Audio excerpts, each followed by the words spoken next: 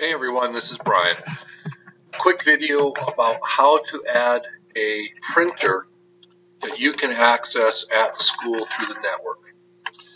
Right now this is, I think, important to remind ourselves because you can print to the media center, to the copy machine there, and you can print to the copy machine that's in the guidance office behind Ms. Badowski, or you can print directly to the copy machines in the copy room in the office. All you have to do is add that printer, and to do that, you just need to go to District Shortcuts. So find a folder on your desktop, which will be much less cluttered than mine, I'm sure. Click on District Shortcuts,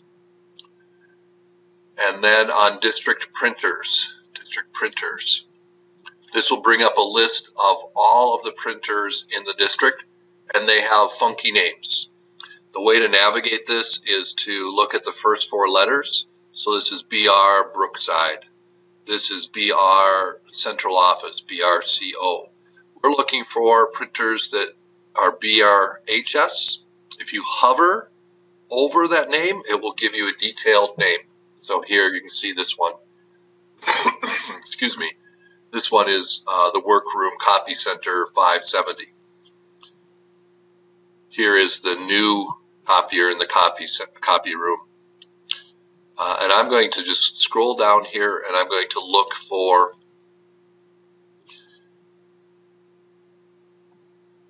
BRHS Guidance Office. This is the printer that's on the desk behind Ms. Badowski. If you want the printer that's in the room behind her that has the color capability, this is the one. If you want to add one of these printers, all you do is click on it. I'm going to do that again here with another one that I don't currently have. If you click on it, double click on it, it will run something that looks like this. When it is done, you're ready to go. Now all you have to do to print something is to open a document, File, Print, and now you can choose from amongst all these printers. Once you choose it, then you can modify it and send it on its way.